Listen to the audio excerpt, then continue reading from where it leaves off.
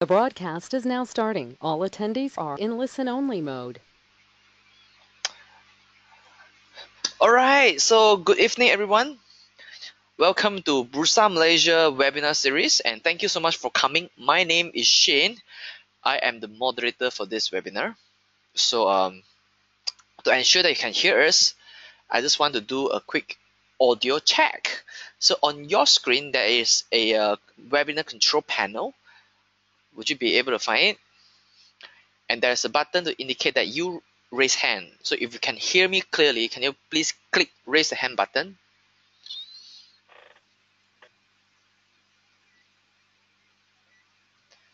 All right, awesome. Thank you. You may put down your hands now.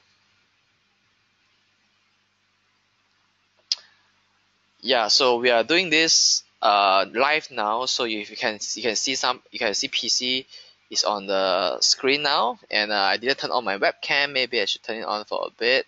Let me see if you can see me. Hi, yeah, that's me. So, but in order to save the bandwidth for today, we are going to turn off our webcam so that we can have a smoother internet connectivity. All right, so just turn it off. So, well, today we have a quite amazing turnout of webinar attendees, and we feel really encouraged. And our topic today is on how to invest in turnaround stock.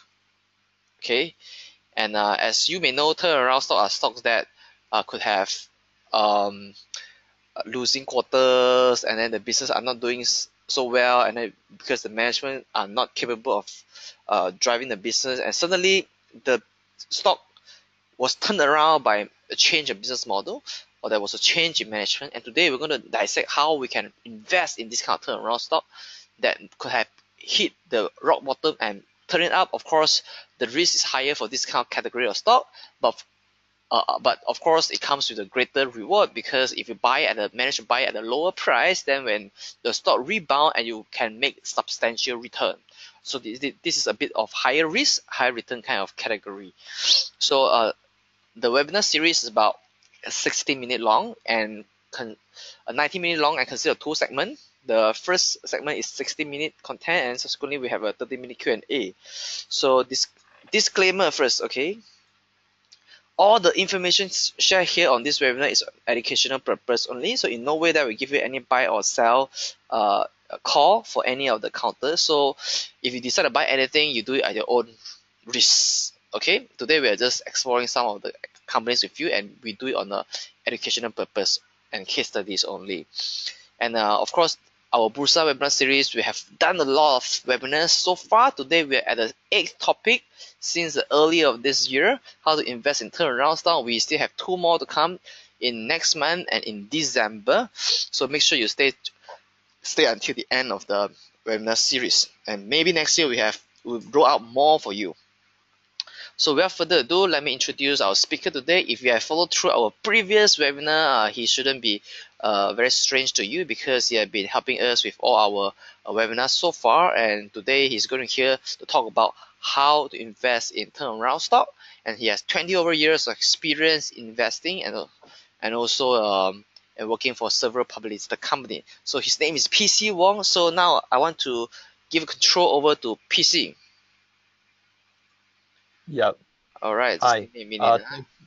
I change presenter to you. All right.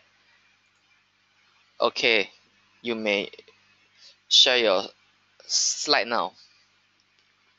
Yeah. Okay, done. Thank you, Shane, and thank you to all listeners who are tuning in. Well, let's talk about investing in turnaround stock. Today we'll discuss about the definition of a turnaround stock, and understand the characteristic of turnaround stocks, how deterioration can occur in a company, learn the risks and rewards of investing in turnaround stocks, learn to identify turnaround stocks, and learn to select those with the best possible chance of survival. Now, definition of a turnaround stock. It is a stock of a company which has entered into a phase of weak performance, but has the potential to change its course as management arrests issues affecting its performance, and or a change in circumstance or government policy that will alter the company's fortunes positively.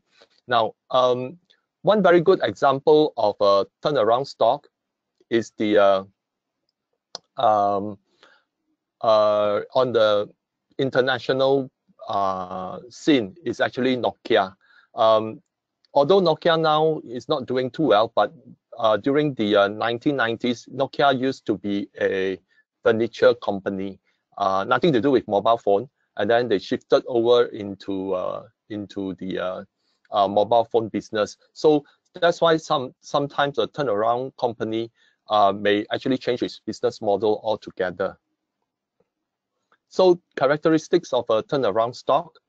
There are 3 stages of a turnaround stock. On the very bottom, it is the earnings weakness and rapid deterioration. That's when the company, after many quarters of failure to beat expectations or many quarters of losses, then we see rapid deterioration of the stock price. Yeah, the share price would drop quite drastically as investors bail out of the company, losing confidence in the management of the company. Now, this after a prolonged situation, there may come a circumstance where there could be a change in management, okay, or a change in the business model, and that is the second phase where there will be execution of turnaround plans. Okay, normally during this phase, the management would come out to be very proactive, and they would highlight what's been done. Okay, detail their execution plans as well as completed plans to the investors, so that the investors would once again gain confidence in the company. Yeah, and then the last stage would be improvement and monitoring. Once the execution of plans are very fruitful, okay, the management then would have to look for further improvement from the base as well as monitoring results, so that they are able to improve the company much further. So these are the 3 main stages, okay, of a turnaround stock. Now, stage 1, there'll be weaknesses across the board, where there will be weak earnings or losses over a long period, poor cash flow from operating activities. Okay, despite company, sometimes we see company being very, very desperate. Okay, they double down on their debt. Okay, to expand the business. Okay, but it could be that the business model is, you know, in a sunset industry, and then despite what they are doing, the company would not be able to turn around. Yeah, so this would during that stage, the company would often have poor cash flow from the operating activities. Yeah, and then there'll be poor balance sheet, which may require further fundraising. Okay, you will see that the current liabilities are very high.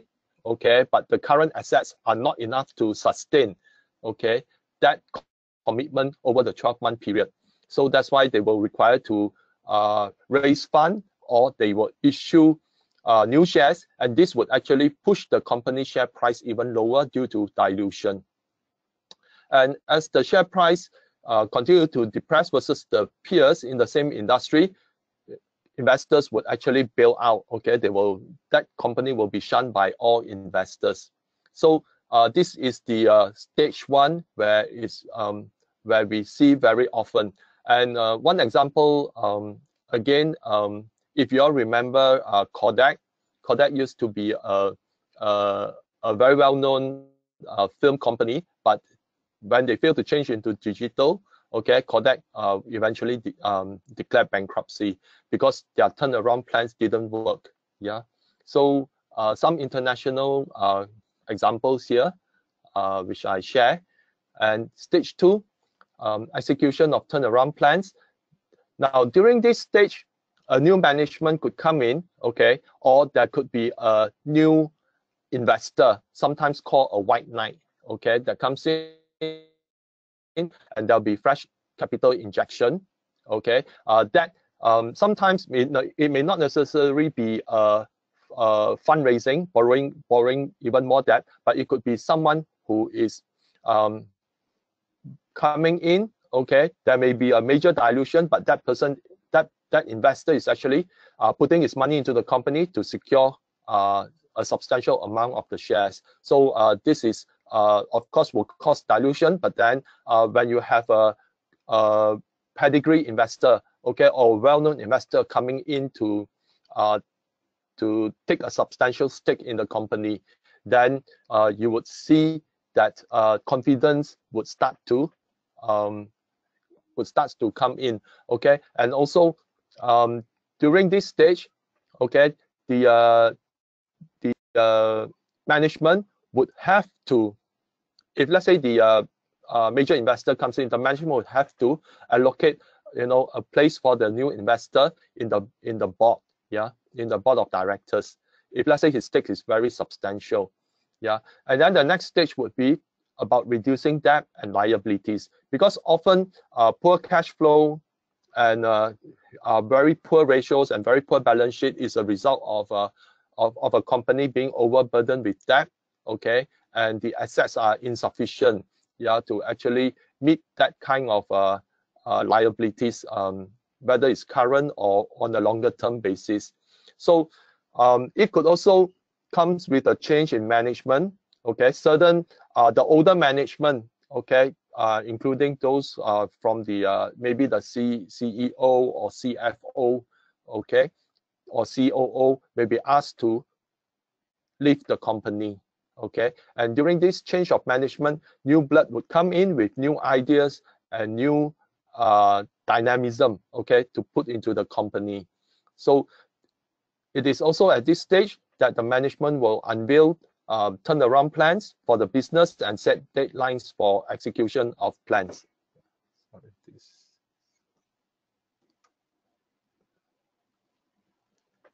So when during the turnaround stage, it's very important for the management to detail to the investor what they are going to do, how they are going to do it, and the deadline when they will do it, and what is the outcome that they are expecting. Okay, now if you have a company that change a management, a company that changes the management, but the management is, instead of arresting the problem immediately by detailing the plans, but they are dragging their feet. Okay, for example, this company has a new change of management, but the management did not immediately come up with plans within the fastest time possible. Then it goes to show that the management is also dragging their feet and therefore may not be able to execute the plans that are required to turn the company around.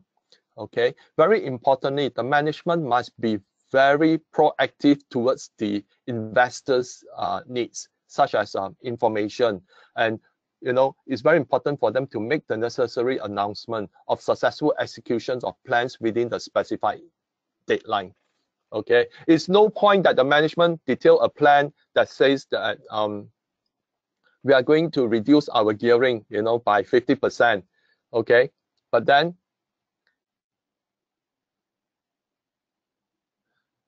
the what happens then is that they have this plan, but they did not specify when they want to do it.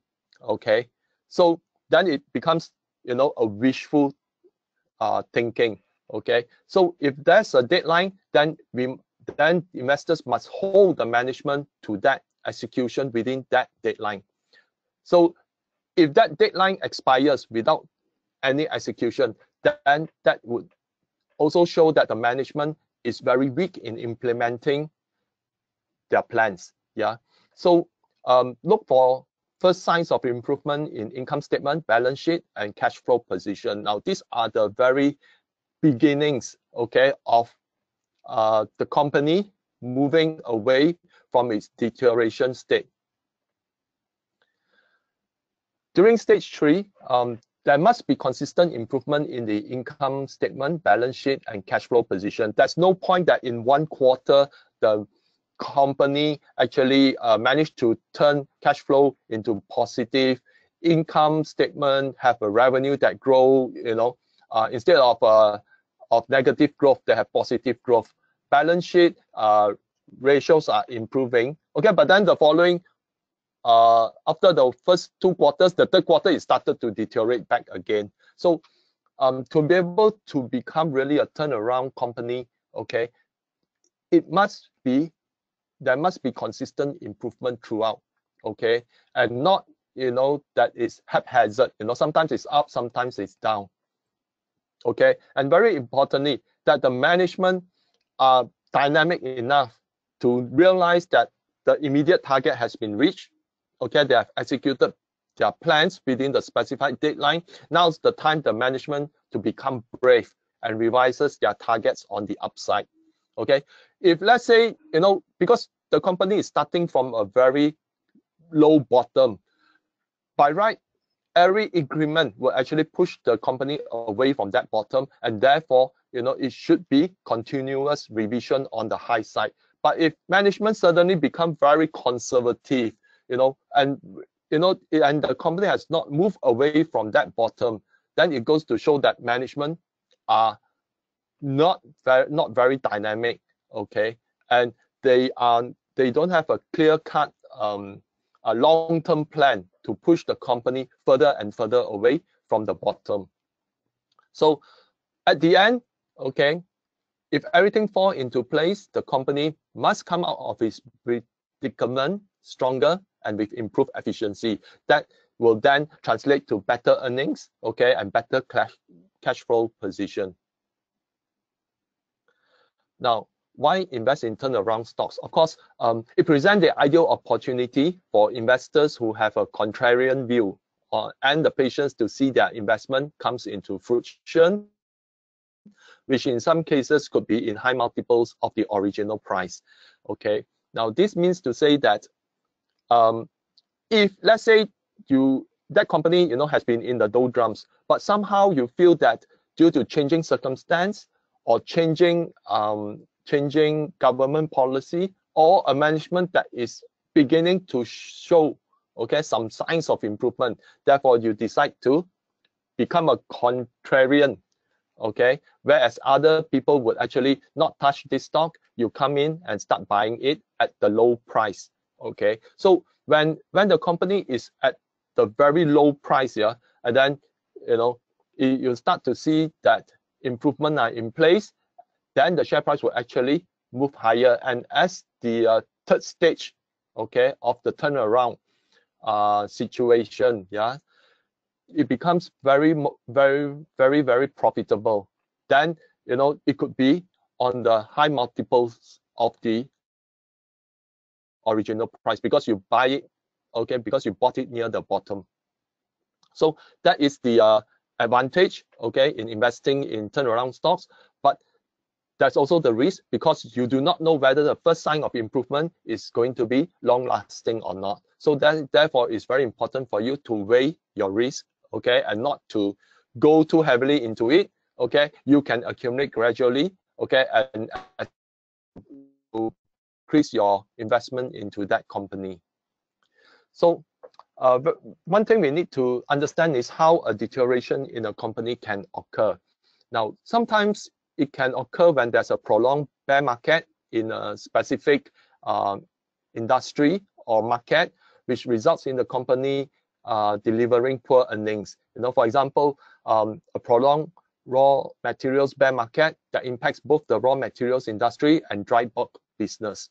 Okay, as you are aware of, okay, during the severe bear market in the raw materials industry, the Baltic index actually fell to less than 300 points, and therefore impacting the dry bulk business. Okay, and a lot of shipping companies that are in the dry bulk business suffer tremendous losses because the Baltic index is a measurement of the shipping rates that people are willing to pay, okay, to ferry the goods to another place. Okay, when it's when it falls to less than 300, it means that people are not willing to pay that kind of shipping rate, okay, and therefore those shipping companies do suffer heavy losses.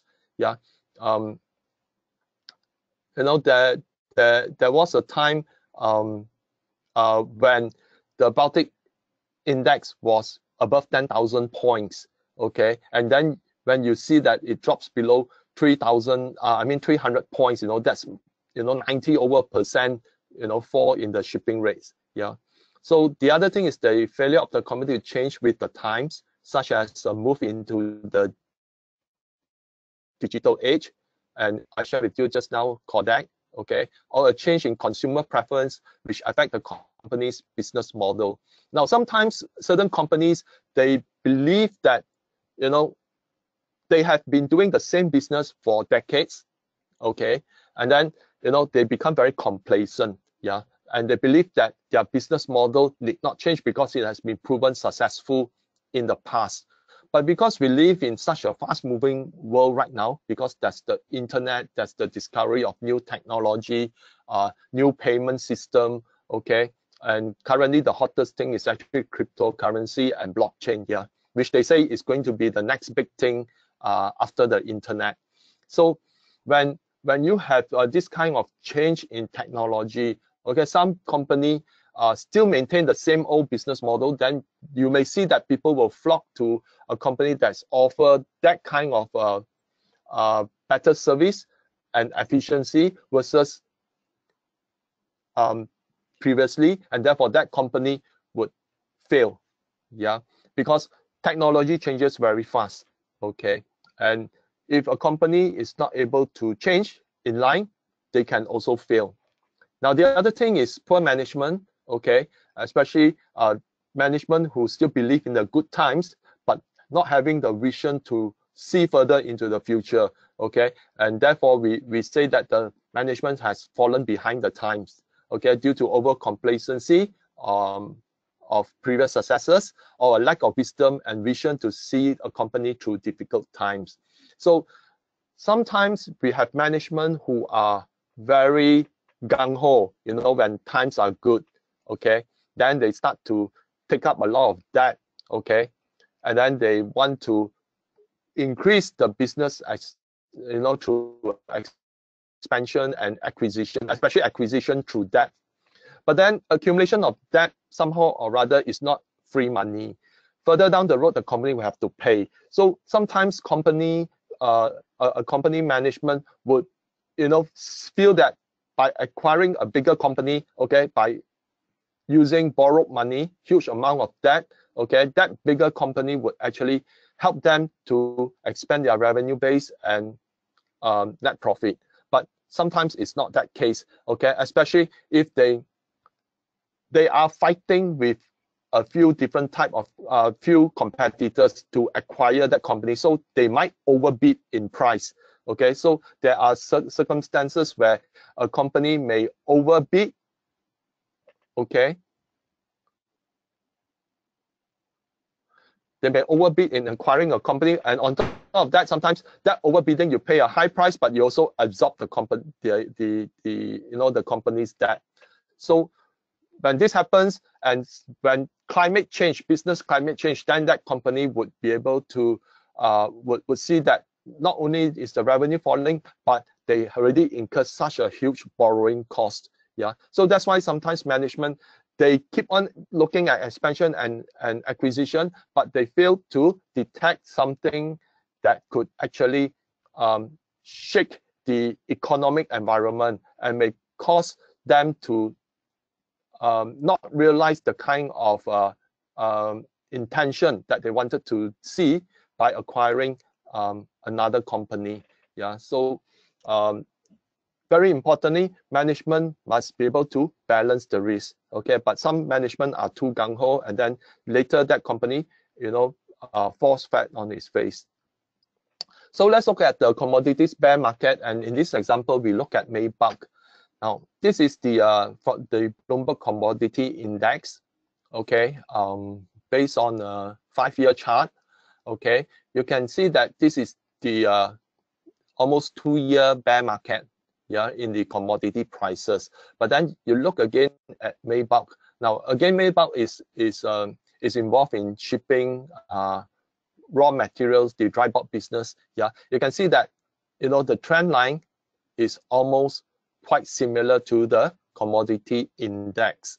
Yeah. So if let's say you are interested in Maybach, the two things that you must always look at. One is the commodity index. The other is the Baltic index, because if the commodity index dictates a higher price, then likelihood the Baltic index would actually move higher, and therefore, that could indicate that Maybach could achieve better revenue moving forward. Okay, you can see that it's almost identical. Yeah. Now then we see this uptick here. Okay, and then there's another uptick here, but now it's moving along this range. So we have to ask ourselves, is this a turnaround? Okay, so later we will analyze and see whether it is worthwhile or not to study Maybach as an option for investment.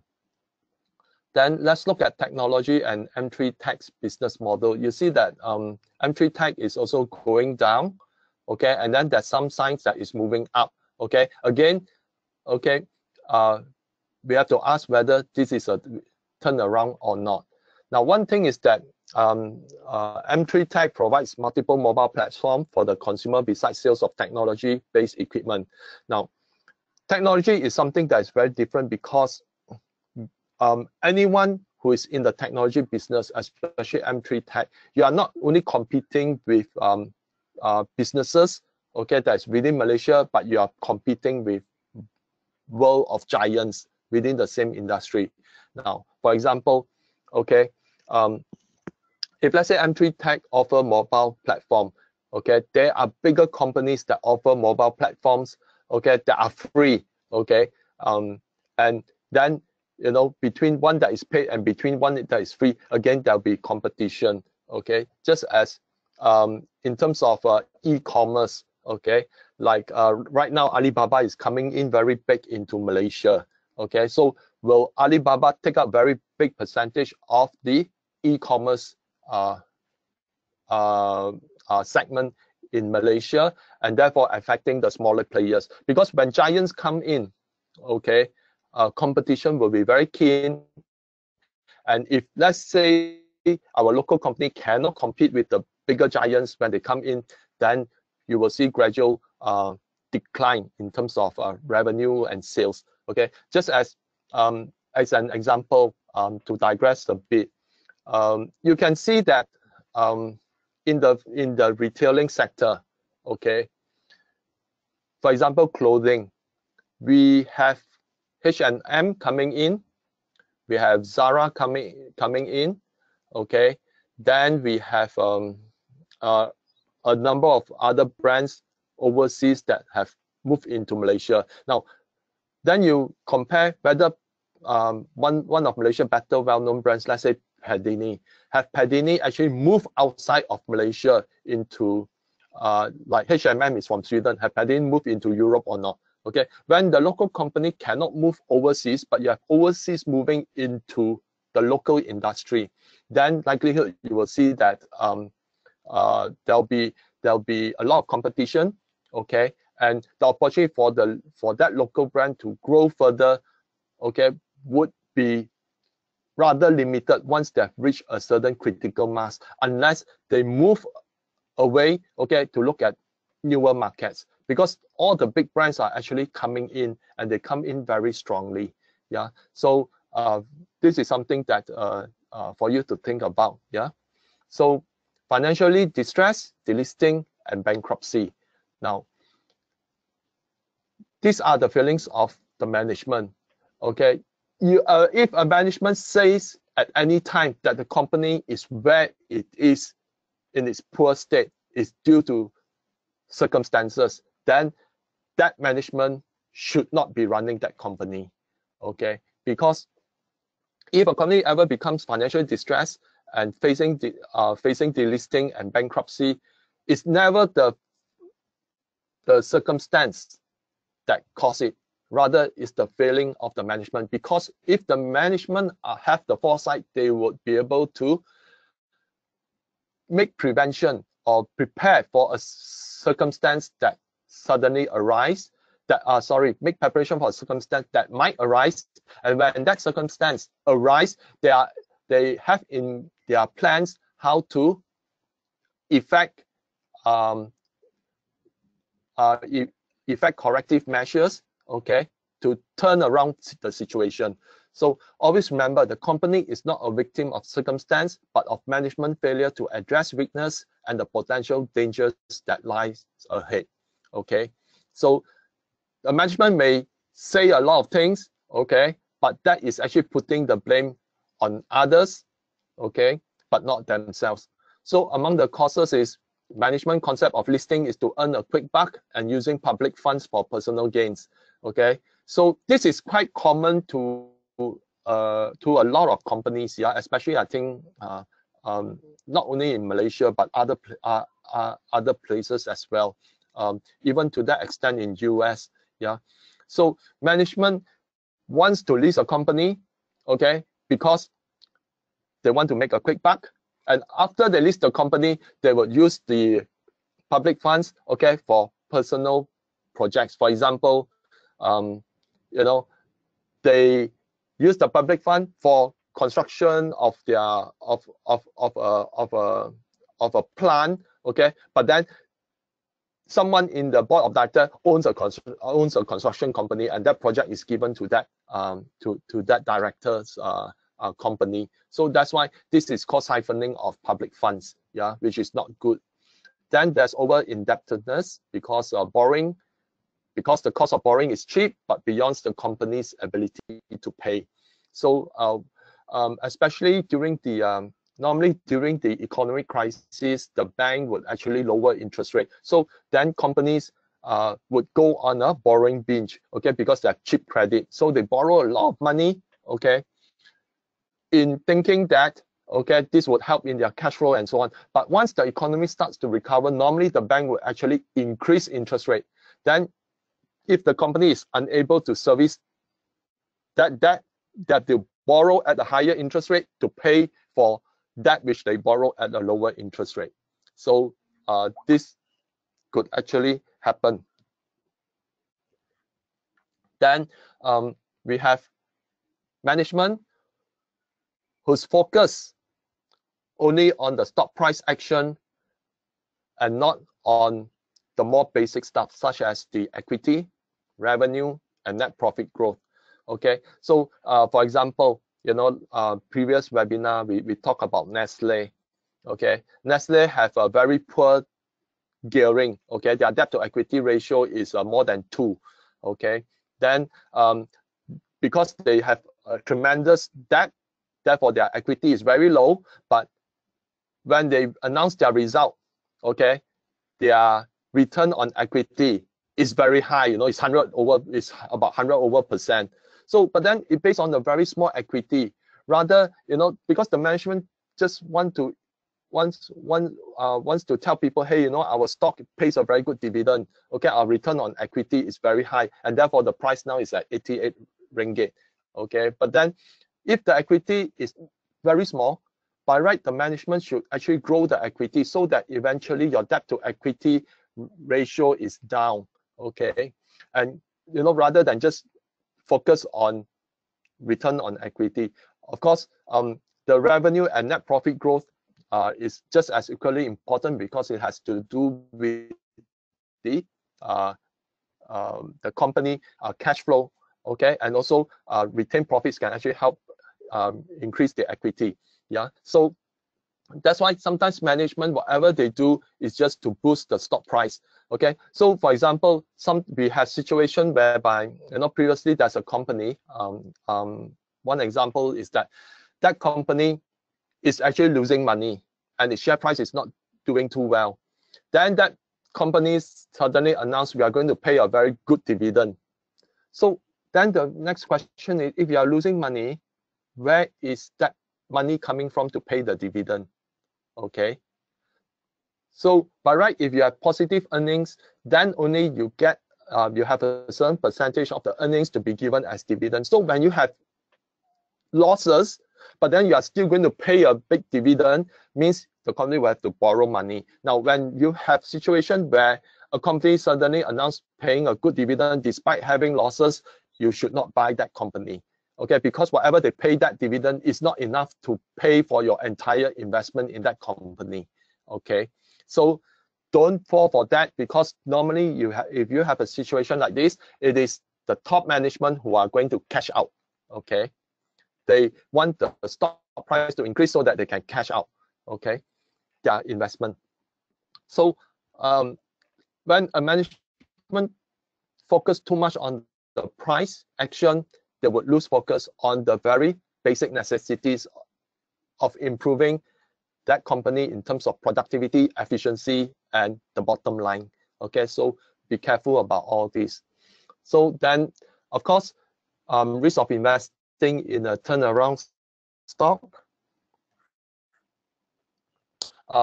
Company may go under or fall into bankruptcy if new strategies to arrest the decline fail. Now, this is the one thing you need to be really clear. Okay, when you buy a stock, okay, at the very near the very bottom, okay, it may not necessarily shows that the turnaround plan is going to be successful, but then the risk will be higher and so will the return. Okay, but if let's say the new strategies are not able to arrest the decline, okay, then it falls further and potentially it could wipe off your entire investment. Okay, especially when that company has reached a stage where there's no other option but to delist. Okay, then of course the opportunity cost in holding the investment for a longer than projected period, because a turnaround plan would not happen in 1 or 2 quarters. Sometimes it could last 2 to 3 years. Okay, to really see the fruition of your investment. Okay, but of course during the intermittent stage, from there to that potential, there's ample opportunity to trade if you are not a long-term investors. So during the restructuring process, there could be more dilution of shares. Yeah, because the company need to, if a company is already heavily indebted, there's no point for that company to borrow at an interest rate, okay, to pay off debt, which also requires interest rate. So what will likely happen, that company will issue more shares, okay, to a new investors, or they will issue more shares to actually pay off their debt. Then there'll be a lot of dilution, okay, and the share price could be pressured very, very low.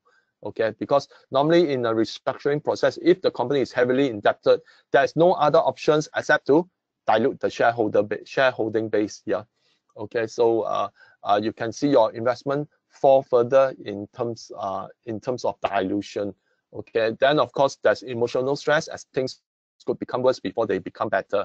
So during the initial stage, there could be a lot of roller coaster kind of emotional stress here. Sometimes you think that it's on the right track, but then certain things comes in, because there's a whole lot of problems when the company is at rock bottom. Okay, when the management may overcome a few in that specified deadline, a new problem may crop out later. Okay, so it could be tremendous emotional stress when you're holding on to that particular stock.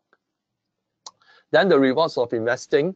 Okay, during the restructuring phase, any dilution, of course, is an opportunity to buy, allowing the investor to accumulate shares at low value. Yeah, the transformation could result in the company changing its business model, exposing the company to a whole new market or opportunities. So sometimes a company may see that an opportunity, okay, may arise, and then that company may decide that, hey, let's shift our attention into this segment. Okay, so then they will actually move their resources to that segment and grow that segment. Okay, and which sometimes may be a good strategy, because it opened up a whole new market of opportunities. Yeah, then the returns, of course, could be astronomical as the company swings from loss to profit ahead of schedule. So very importantly, the share price could actually move up quite fast. Okay, if let's say whatever the management did, okay, will actually is whatever the management does is always ahead of schedule. Okay, and they are able to actually deliver good results. Okay, projected supposed to be by the fourth quarter of the year, they are able to move into positive territory by the second quarter of the year. So then this could actually move the share price very quickly. But to do so, the management need to be very dynamic. Yeah. So how do we identify a turnaround stock? Of course, you have to look for signs of a turnaround. Then, okay, there's emergence of optimism from a prolonged bear market, which could change the fortunes of a company. Okay, so just now we talked about Maybach. So would actually the commodities index moving higher, could it, change the fortunes of Maybach? Later we'll discuss. Okay, or when the new management takes over or the removal of previous key personnel such as the CEO, CFO, or COO. Okay, so normally when the older management from the previous batch are removed, then it's a sign that the company wants new blood into the business, into managing the company. So then it's very important that this new management team offers a new turnaround plan and vision is reviewed. Okay, they must tell the investors what is their vision. Okay, they set deadlines for achievement of specific targets rather than just saying that we will do this, we do this. Okay, a lot of smoke and mirrors, but then there's no specific dates. Okay, so improvement in earnings and balance sheet must be proven to be sustainable. Okay, so like I say, it must not be just 1 or 2 quarters. Okay, but then it's followed through the third, fourth quarter, and then the following financial year. Yeah. Very importantly, a turnaround stock must be supported by financial data, not the price action in the stock, because the financial data are the underlying fundamentals. Okay, sometimes that price action could be a lot of could be just enthusiasm. New management comes in, that's an enthusiasm that it would actually able to turn things around. Then you see a certain spike, but then after a while, okay, the financial data does not support it, and then you see the stock price fall back again. Okay, so very importantly, okay, the financial data must be consistent. So let's study Maybach and M3 Tech. Now the revenue growth, okay, for Maybach is 24.6%, okay, year on year. Okay, M3 Tech is still negative. Net loss reduction year on year. Okay, Maybach able to reduce the net loss by 35.1%. M3 Tech 41.6%. The current ratio at 0.72. M3 Tech at 5.68. Now here you see that M3 Tech has very strong current ratio and they have very low debt to equity ratio. Okay, whereas Maybach, their current ratio is not enough. Okay, the current assets not enough to meet that 12 months commitments here, but their debt to equity ratio is reasonable at 0.45. EPS not able to give because it's negative here, not applicable here. Dividend also not applicable. Share price, Maybach at 84 cents, M3 Tech at 10 cents. Dividend yield also not applicable. Net asset value per share, okay, Maybach is 0.63, M3 Tech is 0.09, okay, 9 cents. So we have the share price over the net asset value per share for Maybach at 1.33 and M3 Tech at 1.04. P ratio not possible, not applicable because it's negative, it's not positive. Change in operating cash flow, both are positive. Return on equity, Maybach return is negative here, is 13.1%, whereas M3 Tech at 3.36%. Now, on paper, it may be seen that M3 Tech has a stronger balance sheet, but let's explore a bit further. Now, if we use a KPI measurement, okay, the revenue growth year on year must be more than 5%. M3 Tech fails, but Maybach able to achieve more than 5%. Net loss reduction, okay, more than 10%. Okay, net loss reduction here supposed to be more than 10%, which Maybach is a yes and M3 Tech is also a yes. Okay, current ratio of more than 1. Okay, Maybach fails, whereas M3 Tech pass. Debt to equity ratio less than 1.5, both pass. Dividend yield, neither have any dividend. Net asset value per share less than 3, both are actually below 3. Okay, so Maybach and M3 Tech have the same score of 4 yes and 4 no, but which is a better company. Now, very importantly, that KPI measurement is something like a methodology, a quantitative method. Later on, you need to dissect. If the score are the same, you need to go deeper into the details, okay, and study the underlying fundamentals. For Maybach, price recovery in commodities and raw materials, at least we see it in the commodities index. Gains in the Baltic index, which is edging towards 1,500 points from a low of 291 in February 12. Okay, so you can see that the shipping rate is improving. Okay, and at 1,500 points is a far cry from 291. Okay, then we could see further improvement in revenue and reduction in net loss. Okay, because of improving shipping rates. Okay, and recovery in the commodities market. Okay, Q-on-Q, quarter-on-quarter improvement in revenue and reduction in net loss. Okay, debt to equity ratio is low.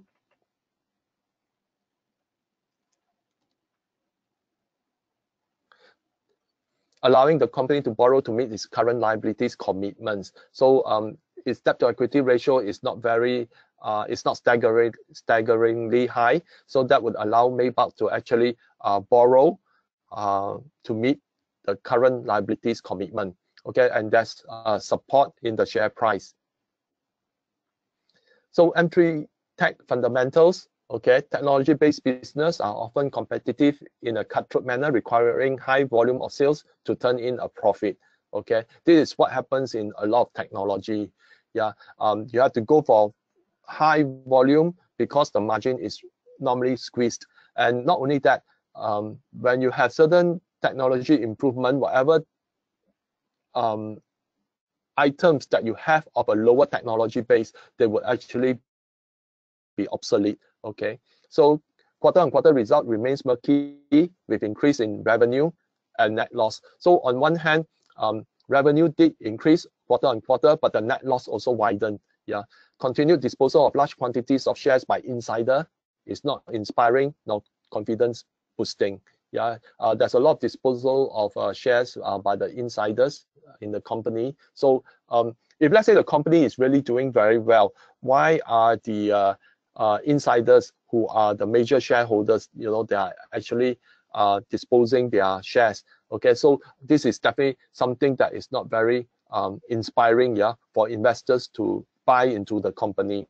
Okay, and not only that, the management did not reveal much about the mobile platform business, nor plans to increase users in their quarterly report. They tell a lot about their display platform, their display equipment. Okay, but because they also have a number of mobile apps, they never say anything about it, how to increase users and so on. So when it's only hype on something that that is their best seller, okay, but not other segments of the business, then I think that it's not very confidence boosting either. Yeah, if a company is really doing very well, it should not be doing well in just one segment. It should be doing well in a multiple of segments. Okay, so when you just have one segment that suddenly you say this is your most important segment, you are looking at boosting its sales and so on. Okay, but because you also have a lot of mobile platform, but there's nothing in the report that reveals what the management wants to do to increase its users. So is it that the management is changing their focus? Okay, so this has more questions than answers. So in this case, okay, I will look at Maybach as being a more promising characteristics of a turnaround stock.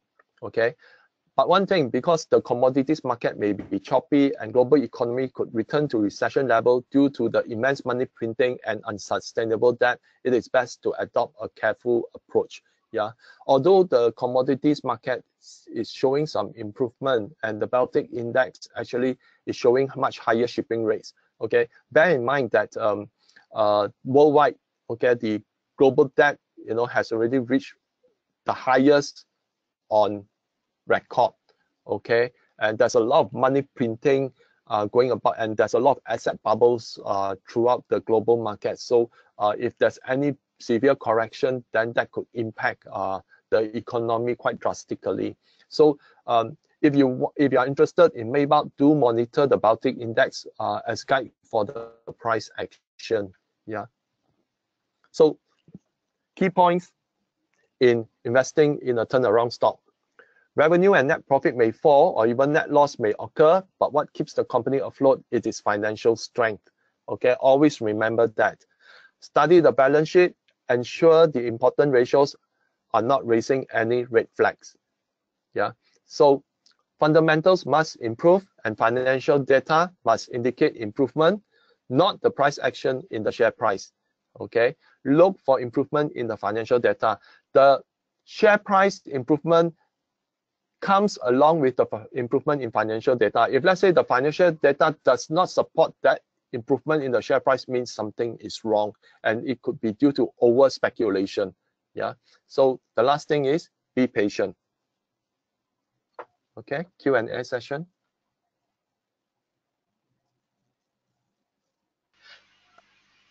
Okay, so we have come to the Q&A session. So we are now opening the floor for questions.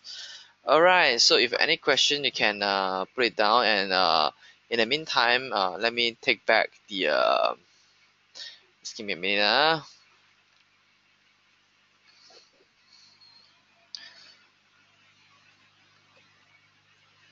Let me take back the control PC.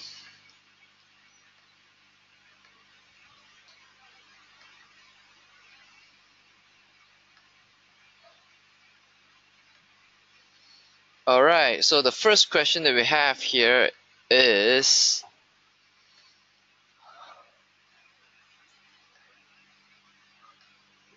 what percentage would you recommend to allocate for a turnaround stock in a portfolio?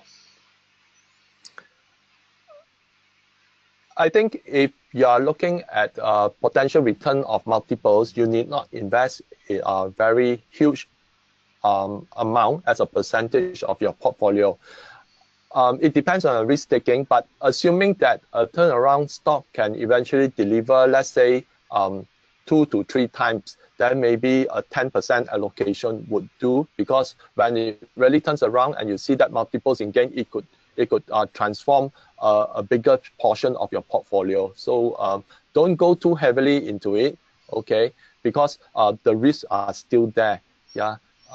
I would suggest at around there, but again, it's up to you whether you really find a very good turnaround stock and you want to add on to your investment gradually. Okay, so initial stage, okay, maybe. Okay, so can you compare Maybach with its competitor? Likewise, can you also compare M3 Tech with its peers? Hello.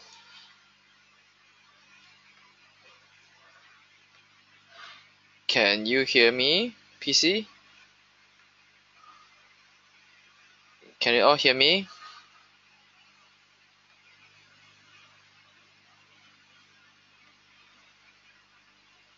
Test, test, test. Can you all hear me?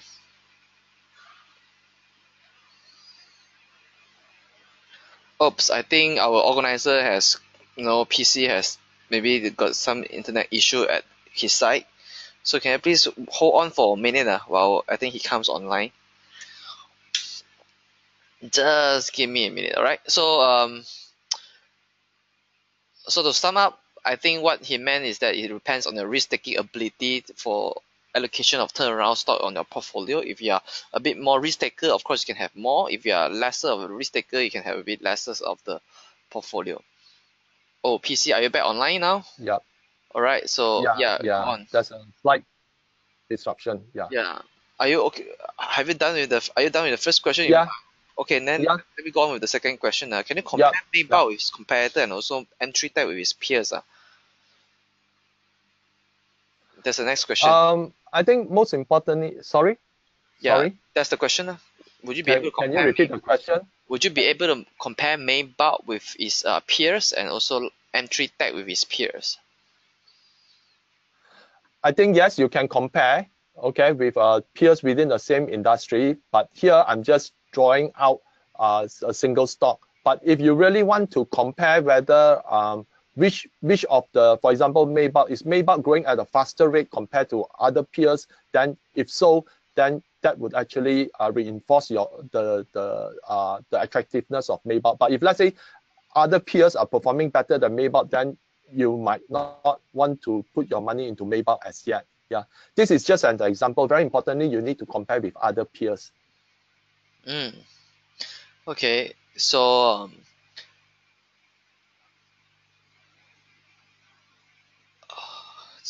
so the next question is, what measurement can indicate a strong possible or turnaround stock other than financial report and chairman analyst report? I think the financial report will always be something that will tell you the underlying fundamentals. But if let's say you want to look at certain change, okay, for example, like those that are related to certain other indicators, for example, like I share with you Maybach, okay, for example, an uptick in the commodities market, an uptick in the Baltic index, then that would immediately transmit the indicators that you wanted to know, okay, that the industry is actually improving, okay. Just as, for example, if you are, if let's say, in the assuming at the bottom there's a property market crash like during the year 2008, okay.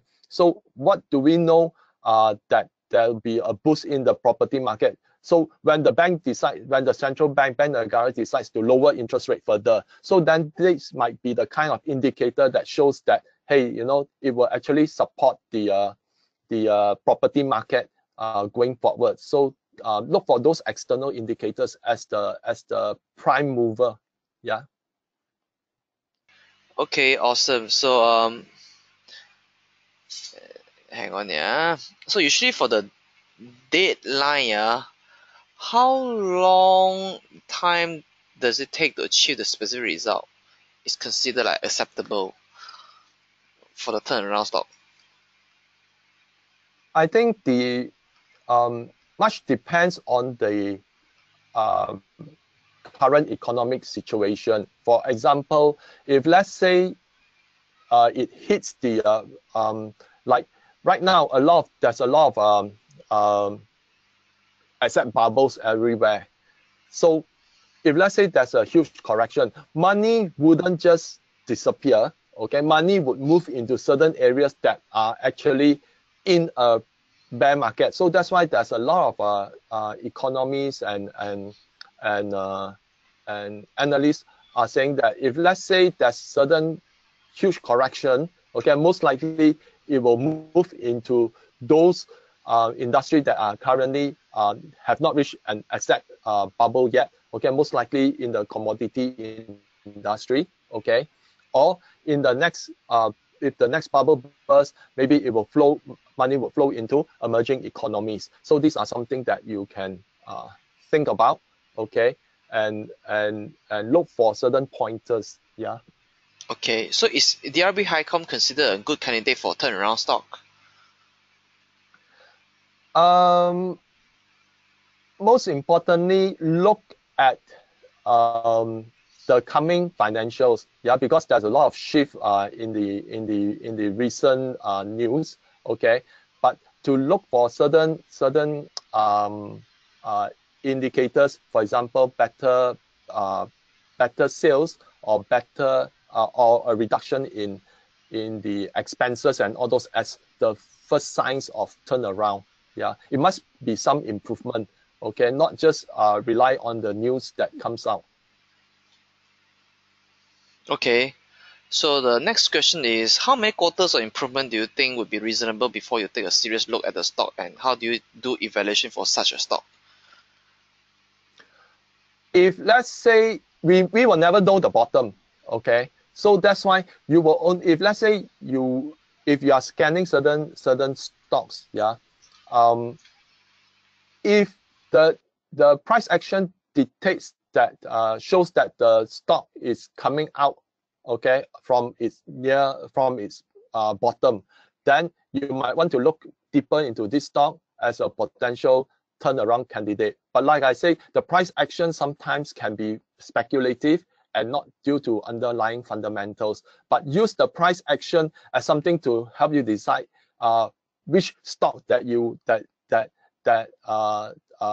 should start your analysis. Yeah. Okay, so sometimes even though the stock meets all these turnaround criteria, but the share price drop further as the market doesn't have an eye on the stock, what should we do? Very importantly, you need to have that kind of again, the financial data. Now, sometimes a company that is fallen down to the bottom, okay, they might show improvement in their financials, but because it has been in the bottom for so long, investors are just not interested. Okay, so that share price, despite its fundamentals are improving, may not see any retail participation or even institutional participation in buying into that stock. Okay, but I think if as long as the fundamentals are there, it will, it will actually grow in terms of equity and so on. And sooner or later, people would, institutions and other investors would come in and support it. So if let's say that particular stock is very low value and and it's supported by strong fundamentals, then that could be your value stock. Okay, instead of a turnaround stock, it then becomes a value stock already. Okay, so you have to, there could be this kind of change. Sometimes when a company has been, doing badly for consecutive quarters, people just lose interest, and that is the opportune time for you to buy into that company, just as the fundamentals are showing important indicative signals of improvement. Yeah. Okay, so how closely is Multi Index correlate with the commodities? Are there any example of other influences for other category of stock? For example, property, like what index correlate with which property and what index correlate with technology, etc. More specifically, because the Baltic Index is after all about shipment of dry raw materials in the commodity market. So that's why the tool would actually give you a better indicator. Okay, so if let's say a particular company that is doing very poorly, okay, let's say in the vehicle, in the auto industry, okay, in the vehicle industry. Now, then one thing that you should look at is what is the volume of car sales, okay, that comes out, and where this particular company rank in that volume. Is it majority are actually foreign owned, or the local brand actually is is somewhere in somewhere on the top 5? This will be indicators. Yeah, so always look for those reports that help you to make a better decision. All you need to do is actually Google, you can Google for whatever data, all sorts of things will come out. Yeah, you have to be an active participant in doing the research, and not just rely on newspaper telling you something about it. So if you have certain interest in a particular stock, do find out all about it. Okay, so for example, if let's say there's in the technology sphere, okay, read as much as you can. Okay, what are the new what are the new technology? Okay, if that company is in the e-commerce, who are the big players that are coming in? Okay, then you will be able to have some indication. Yeah.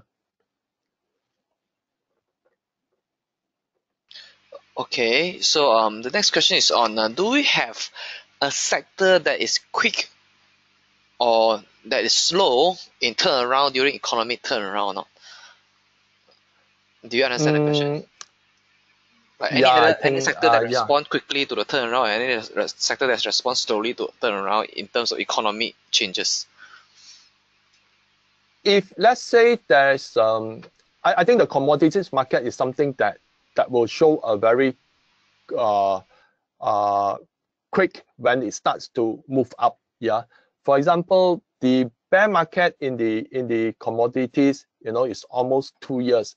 But as it moves up, okay, certain commodities are actually moving up very, very fast. Okay. So things like so that's why when you look at the commodity index, you can go to certain materials that is related to our country's economy. For example, oil palm, okay, things like steel, things like for example steel. Then you would know that, hey, would it impact Malaysia's steel business because steel price is actually moving higher. Okay, so these are the things that you can look at. The commodity index is something that that is been very badly hit, but there are certain commodities that have actually increased in prices over last year by 30 to 30 to 100 over percent, especially. But I don't think Malaysia has. But then because of all the hype on electric vehicles, lithium is actually up 100 over percent versus last year in terms of price. Then cobalt, because it's related with lithium battery, cobalt is also have moved up 100 over percent. Okay, so look for a certain breakdown that you think that that certain price is moving up very fast. Then of course that share and that company which is involved in that kind of industry will also move up very fast. Okay, try to relate to that. Yeah. Okay, so where can we search for the Baltic Index? Is it global crude oil price and transportation index is relatively important to Maybach as well? Okay, the most important thing is related to Maybach is actually the Baltic dry bulk index. Yeah, because Maybach is actually a dry bulk carrier, not the oil carrier. Okay, but if let's say you want to look at things that's related to oil, that would actually shows that the oil industry is recovering on something. So oil price actually have now moved up. So you can look at which are the segment that has been hammered during the last 2 to 3 years. Okay, for example, now this we will talk later when we talk about oil and gas. But then as a prelude, like Sapura Energy, okay, or Dialog. Okay, Dialog is more into the storage. Okay, whereas others could be into the deep oil drilling. So those that related into deep oil drilling would be somewhat affected. Okay, because a lot of companies are cutting away their capex in exploration, but Dialog, because they are in providing storage for oil, as long as the oil price increase, then the oil storage price will also increase. Yeah, so something like that lah. Yeah. Okay. In terms of gearing and debt to equity ratio, which figure do you consider reasonable for turnaround companies? I think debt to equity ratio should be less than 1.5. 1.5. Why? Because even better if let's say you can put it at 1, because the as long as the gearing is maintained below 1, okay, it greatly reduces the risk. But because companies often would actually borrow money and leverage, so I often use the figure of 1.5. Yeah, but the current ratio must always be more than 1. Okay, because there must be the kind of current assets that they have must be more than sufficient to meet the 12 months commitments in the current liabilities. So the next question is on what is your thought on investing in a company warrants instead of shares? Do they both work the same way? And what are the risks? I think for warrants is because there's an exercise expiry date, and it is very low price, and sometimes people get burned also because of the small price movement. They have to buy a big quantity. Then again, I would this again is my own opinion. I prefer shares rather than warrants and all those, because I want something that can give me a dividend. Yeah. Okay. Okay. So it's entirely up to your own assessment of risk. All right. So what are the key points that we have to look at in the financial data in order to determine whether it is a potentially turnaround stock or not? I think you have to look at now, very importantly, you have to look at quarter-on-quarter improvement.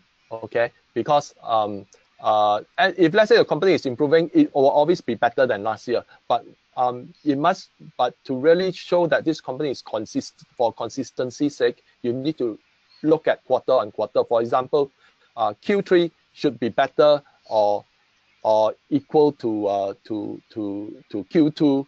Okay, and Q4 should be better than Q3. Okay, certain consistency that shows you a growing trajectory. If let's say for a certain quarter it may fall short, then the next quarter it should actually be much better. Okay, then that shows a trajectory of improvement and consistency. Yeah. You mentioned about big brands on clothing coming to Malaysia and about Padini. How does this tie in with the topic of tonight? So I think question. a lot of Malaysia retailers are still,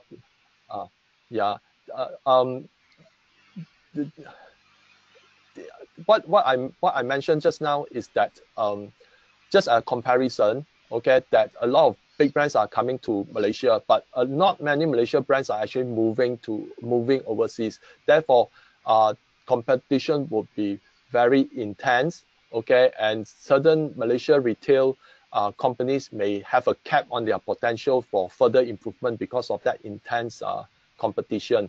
Okay, but not necessarily it relates to Malaysia industry being at rock bottom, because a number of retailers are still doing quite well. But just to show that competition can actually one day force those companies into stagnation. Okay, because of the intense competition. Yeah. Do you ever look at interest cover? That was another question.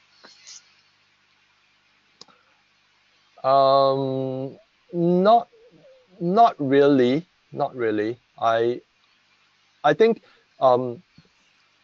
most importantly is that if the company fundamental is strong, okay, then your decision would be a less risky undertaking, okay, to invest. Okay, it boils down to everything about financials. Yeah. Okay, sure. So what do you think is the difference between investing in turnaround stocks and cigar butt value investing? Now, one of course is definitely higher risk. Okay, turnaround stock is definitely higher risk because you do not know whether your decision to buy at the near bottom is correct or not. Like I say, the risks are very much higher. That company can still fail to meet its objectives. Okay, that is why going back to the first question, if you have identified a turnaround stock, allocate just a small portion on it, because likelihood the multiples will be much higher, and therefore they can form a significant portion of your portfolio if let's say the company managed to deliver the desired results. Now, value investing is something that you want to see long-term growth, okay, with steady dividend. Okay, in a turnaround stock, in that 2 to 3 years until you see that kind of assuming assuming it's able to meet its targets, it still need about 2 to 3 years before you can see that kind of results. Yeah. Okay. Whereas in a value stock would, during those 2 or 3 years, they still be able to give you a dividend. Yeah.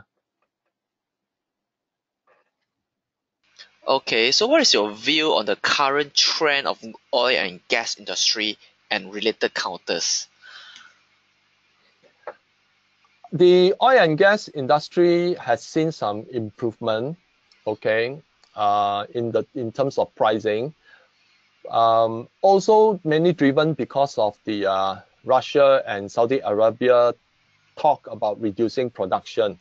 Now the price would not go much higher. I think it will roughly remain around the max, maybe about 55 in the medium term, to maybe about 60 at the max. But in 2018 all the way to 2020, there'll be a lot of bankruptcies in the oil industry, especially in the US, because a lot of those companies that invested in the shale oil, they have incurred tremendous debt. About 80% of their cash flow is used to finance their debt. Okay, so it's just so bad. Okay, now come 2020, there'll be 200 billion of bond from this shale industry that will become due. So many of them could be financially distressed by that time. So in the short term, if let's say those counters in Malaysia that are directly linked to oil exploration, those would be much. You won't see tremendous price appreciation, okay, until such time that the shale industry in the US go bust, and then that would remove many millions of barrels of oil per day from the global market, and that could cause oil to move up higher. But it is still about 2 to 3 years away. Okay, so if you are investing in oil and gas counter, you need to have that kind of patience. But it is at this kind of price that gives you the better value for money going into the longer term future. Yeah. Okay, excellent. So how do you do valuation for turnaround stock?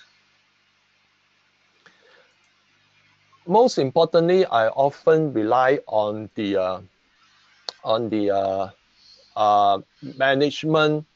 Now, initially, if let's say I want to move in early, okay, and if let's say I'm a risk taker, okay, I would see what the management intention are, what do they want to do, okay, how they want to do it, okay, and then they set a target. Now that is the first stage that normally you see management is serious in wanting to turn things around. So based on that, I may want to make that initial investment, okay, but I know that I'm taking a big risk because things may not happen, okay. Then if let's say fundamentals are showing some signs, then I will add on to my position, because initial position, if I lose, I lose, okay. But at least I will face up to that risk that I'm taking. But when financial data are showing improvement, then that's when I will accumulate more, okay. But I would not keep on buying all the way up. It will be a certain time when I think, okay, it's enough. I don't think I want to invest anymore. Now it's just to watch it grow. Yeah. Okay, so is quarter-on-quarter earning per share or year-on-year earning per share improvement more important to you? If let's say I'm looking at a very steady company, okay, I would look at year on year, okay. But in a turnaround company, there must be a trajectory of improvement, okay, quarter on quarter, because you want consistency. You want to see for signs of consistency, okay. Not that, because if let's say things are already changing, every whatever quarter this year would be better than the previous quarter, definitely. Otherwise, you better dump the stock altogether. That definitely will be much better. Okay. But the thing is, when improvements start to show, it must be showing an upside trajectory rather than a stagnant trajectory. So that's why quarter and quarter then becomes very important. If a very big company, okay, very steady financially, I would normally compare year on year. Okay. Okay. So, do you have any example of the property turnaround stock? That's another question. I don't have any example right now.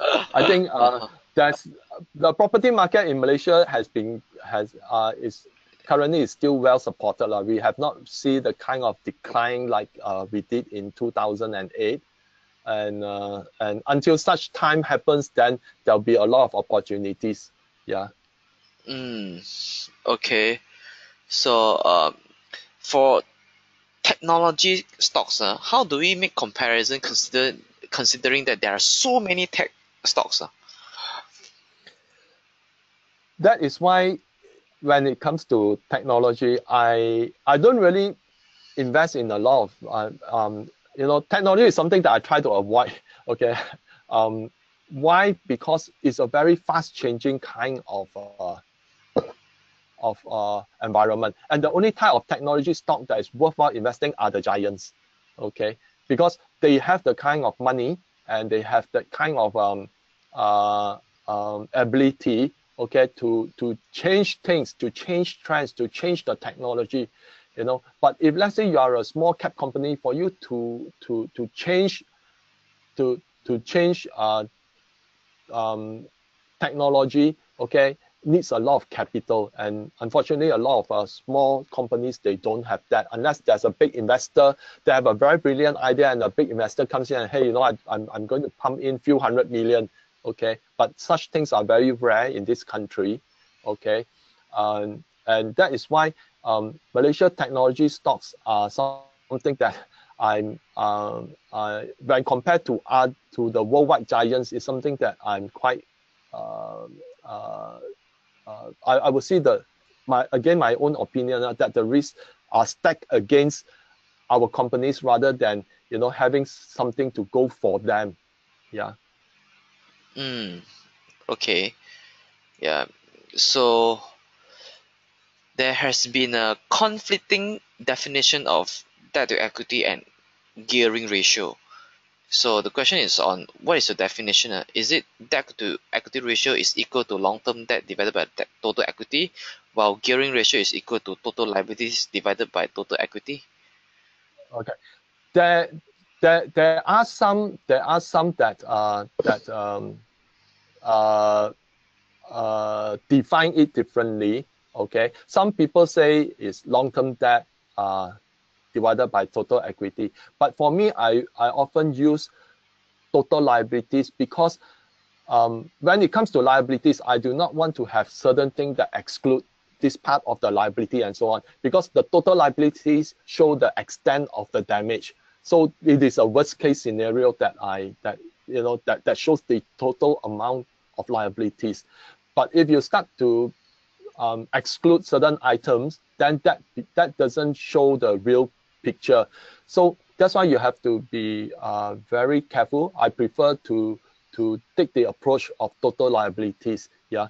Now the other thing is previously people have asked before. There's also a lot of measurement that is based on EBITDA. EBITDA is something that I totally avoid because it is earnings before interest, depreciation, taxation, and amortization. Yeah. So when you borrow money, that's interest.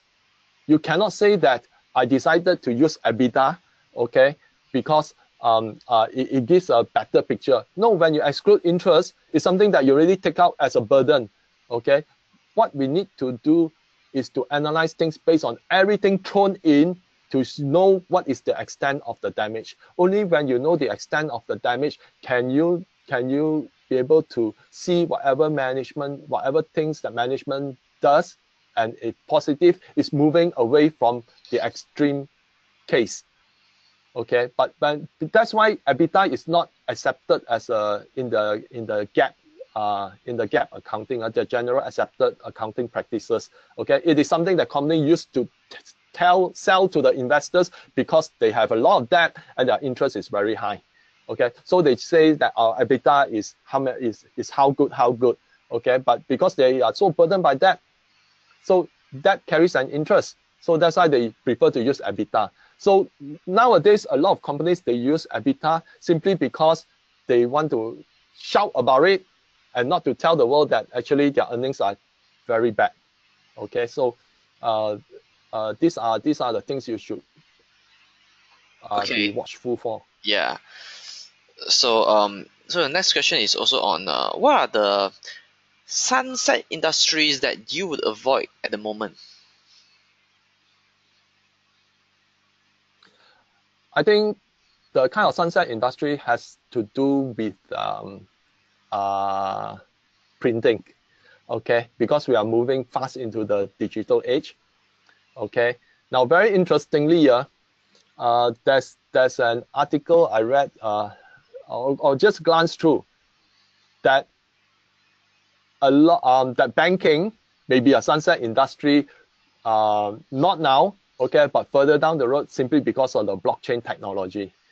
Because of the blockchain technology, everything is ledgered. Okay, we don't require a bank because banks would one day becomes obsolete. Okay, this is a very interesting thing, but I'm not saying that it will happen. But some technologies and economies are predicting that. It's just like because of the evolution of electrical vehicles, maybe a few decades down, okay, the oil and gas industry may be a sunset industry.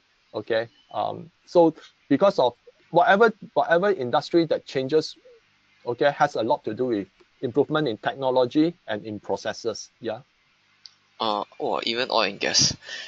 Okay, cool. Yeah. So do you because by 2030, a lot of European countries would be strictly electric vehicles.